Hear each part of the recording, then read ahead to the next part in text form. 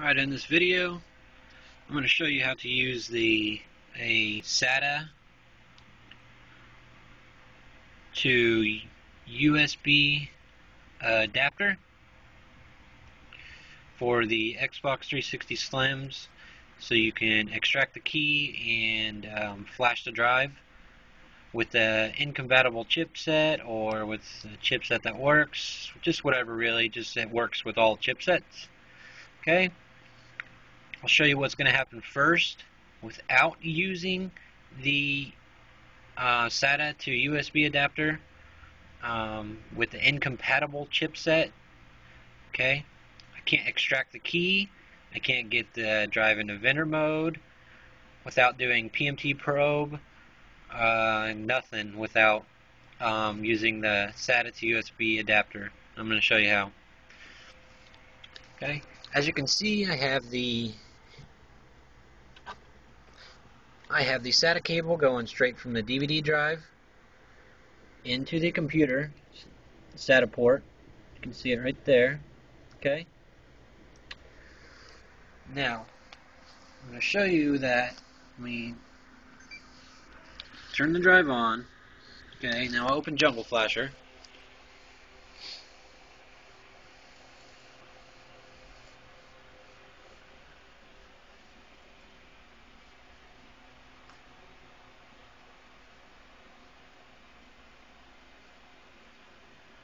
Okay. Now, I'll try to get it into vendor mode first, and I'll show you I can't even do that. Okay, there's my DVD drive right there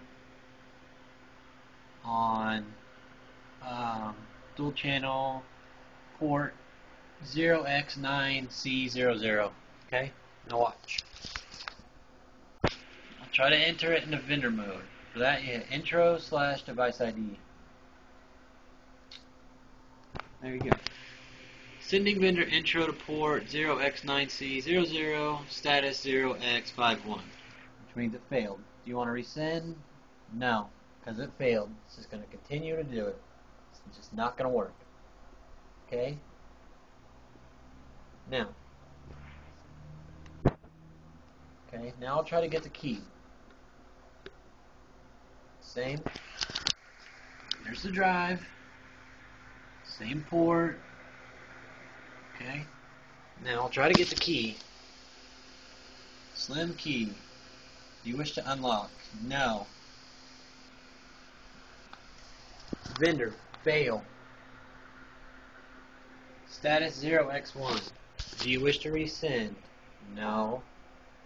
Slim key failed. Okay, now watch. That's going straight from the DVD drive to the computer. Okay? Close Jungle Flasher. Okay, now take the SATA adapter, USB to SATA to USB adapter. Okay, I'm going to plug it, just USB, I'm going to plug it into the back of the Xbox 360 Slim in one of the USB ports. Doesn't matter which. You can plug it into your computer USB port if you want to. I'm just doing it in the back of the Slim because it's right here and it's easy. Alright. Let me show you here. Okay, right there, plugged in. Back to Xbox 360 Slim. Okay, let me turn it off. Fix the front cover. Okay, now we'll unplug it from the computer into the SATA adapter.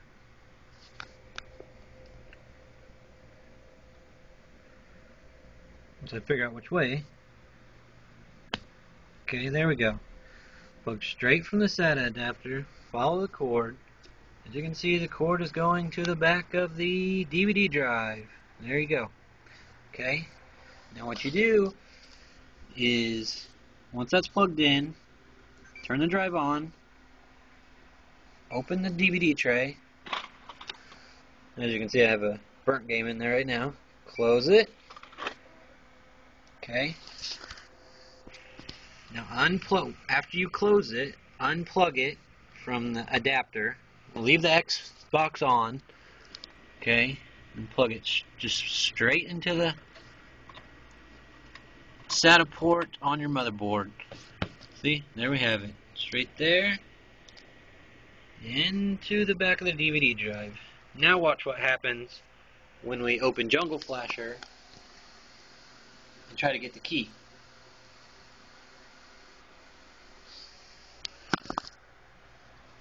Not doing anything different. Okay, there's the drive, port 9C00. Okay, now watch. Slim key. I want to unlock. No. Now look, see? It's getting the keys. There's the key.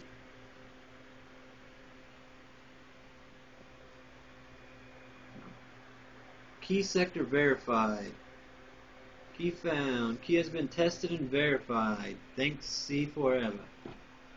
Now, you can save the key to wherever you want to save it. Save the inquiry to wherever you want to save it. Save the identify wherever. Save the serial wherever. And the dummy.bin. You make sure you save this dummy.bin in your key. Save them all just to be safe. Okay? No on there. There you have it. There's your key. You now have your key. Alright? Now, in order to flash it, you need to enter it into vendor mode. So, let's close Jungle Flasher. Okay, we're going to turn off the drive, unplug it from the computer, plug it back into the adapter. There, see? This Xbox. Okay, we're going to turn it on again, open the drive, close the drive. Okay, now we're going to unplug it from the adapter again. Okay, now back into the port. There you have it. Okay, open Jungle Flasher again.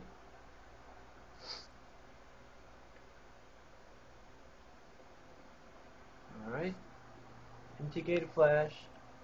There's the drive, same port.